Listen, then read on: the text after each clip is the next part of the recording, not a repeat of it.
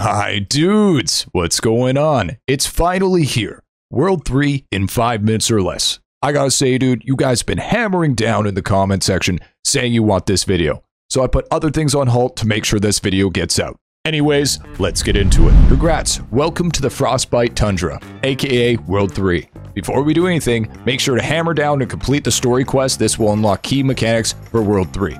We've got 3 skills to tackle: worship, trapping, and construction. Let's start with worship. Wizard is our specialized class for worship. You have 2 different areas that will need their own videos just to explain, so let's give a brief rundown. You can buy your first skull in World 3 store and upgrade it from Anvil to start gaining a thing called Worship Charge. This is for obtaining souls. Souls are needed for practically everything, from crafting to upgrades. Wizards are insane at worship due to their talent known as Charge Siphon, which steals charge from all your other characters and allows you to use them on your wizard for souls. However, this will only give you XP to your wizard when using this ability, so stronger the skulls on all your characters, the more soul charge for you to use. Each soul is located at a shrine. For example, the totem at Forest Outskirts will give you 4 souls. You have 2 buttons. You have the worship, which will reward you with souls, which will increase depending on skill efficiency and the highest wave, and summon, which brings us to the second half. Tower defense. Tower defense can be activated at any totem, and each one has its own stage filled with their mascot for that totem.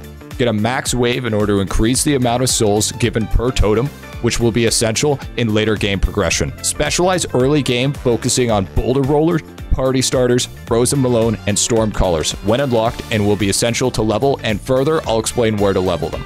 Quick tip: playing Hunter and Tower Defense is super OP due to their kick ability and root ability. It's trapping time. This is where your Hunter comes in. Trapping is also huge for in-game progression. Trapping box can also be bought at the World 3 shop, and you can craft better ones at the Anvil.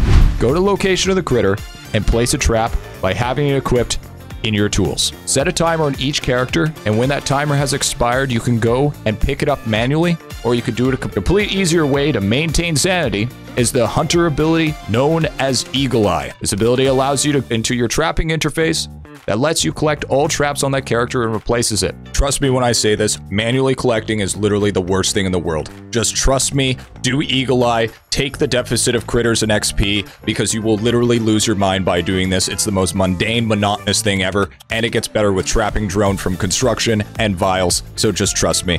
Just use Eagle Eye. I got a trapping guide for further explanation, which I would strongly suggest. Okay, so this part is thick. The amount of mechanics in this skill is rough, but I think I can sum it up real quick. Squire is construction. You have 3 areas: building zone, cogboard, and refinery. Refinery is located to the left of the wooden table. To start producing salts, have the material needed in your storage, turn off to on to start making your salts. What materials needed here, and how many it takes per cycle. A cycle is usually 15 minutes and later on an hour, and can be changed with a node, but that's later on. And if you want a quick tip, never stop printing red salts. Always upgrade your red salts to the highest rank you possibly can. Start getting this going ASAP. Cogboard is the second tab in the wooden table, which allows you to craft cogs and add cogs to the board to increase build rate. Flaggy rate, which is to unlock new cogs with the pink flags, and XP, which will increase the amount of XP you get. Each character has a base build rate. Higher the level, the more the build rate. Drag and drop cogs and players onto the board to start getting their build rate.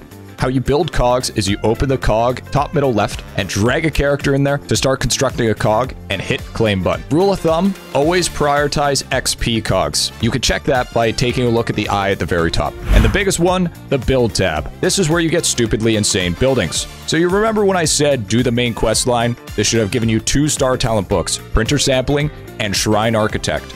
Have at least 1 point in each and add them to your hotbar. Shrine Architect lets you place shrines at any map to give buffs based on what you place, and this is where you build it. Each shrine can be leveled up and unlocked to increase its level up rate because of level shrines to make them stronger. Because to level shrines to make them stronger is they have to stay on the same map for a specific amount of hours and resets when you move them. All shrines are located at the bottom of the building and should at least unlocked as soon as possible. On the middle line are your tower defense towers, where you unlock more towers and upgrade them so they cost less and do more damage. Also, sometimes increase range. And our top line is where most mechanics are lying within. 3D printer, which allows you to take samples with using the star talent to allow you to 3D print any skilling or monster base material. So example, 3D printer allows you to take samples with using that star talent to allow you to 3D print any skilling or monster-based materials. So example, green spores, you'll get spore caps to print with your 3D printer, which prints that amount every hour. Leveling it up will increase the amount of players that can use it. Talent book library allows you to book most of your talents to a higher max cap. So baseline talent is 100. You can book it to make it up to 125 or as high as 160 just to give it some extra juice. Death Note introduces multi-kill, which means you can get more than 1 kill per mob. Must have 100% accuracy and 1.5 times max damage of the monster's health. Upgrading this one will increase base multi-kill. Massive multi-kill guide right here. Salt Lick is a station that has its own upgrades, buying anywhere from 3D printer sample size to bigger damage. Chest storage. Well, you guessed it. It's more storage. Cost Cruncher reduces the amount needed for the building upgrades. Super handy, actually. And later game, you'll get the last two, which is Trapper Drone and Automation Arm. Trapper Drone is an all-in-one trapping interface from placing to collecting. This thing has it all, and it scales off Eagle Eye. Automation Arm introduces, well, automation.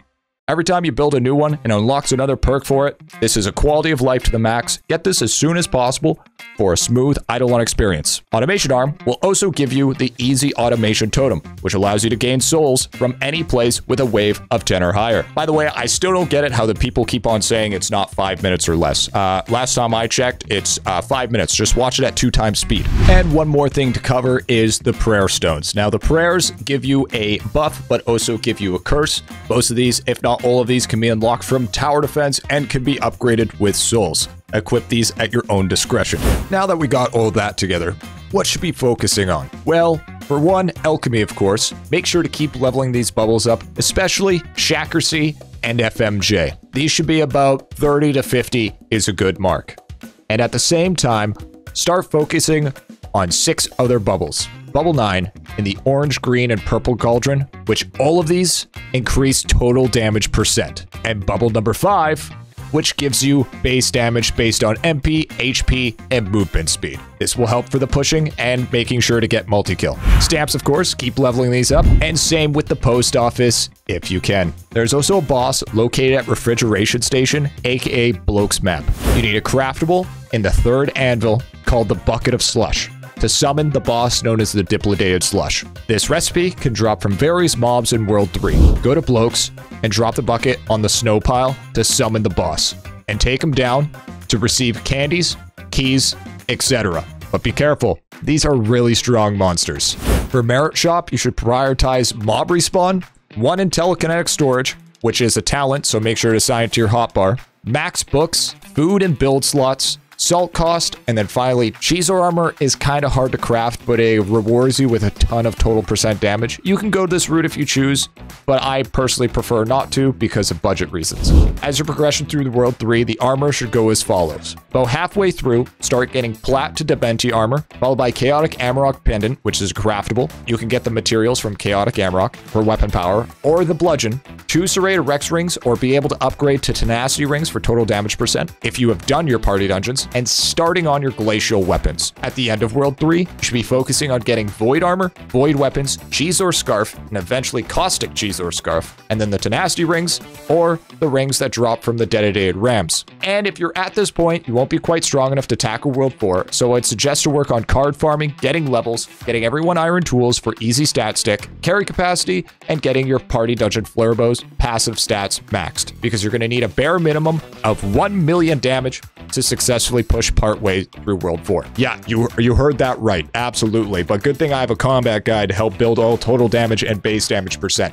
Make sure to watch that. Trust me, it's going to be a lifesaver. But we are a little ways from that, so progress through World 3 by doing the quests along the way to get to Neptune's, enter Cheezor, defeat him, get the gem, hand in the gem to the Cardinal, and congrats, welcome to World 4. There you go, my dudes. World 3 in 5 minutes or less, if watching at 2 times speed.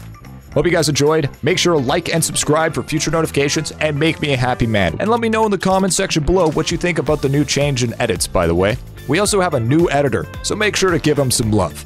Also, check me out at Twitch for great stream content and Discord. We are still guild recruiting for the 3 guilds. So if you want an active, fun-loving guild, join the Discord and sign up today.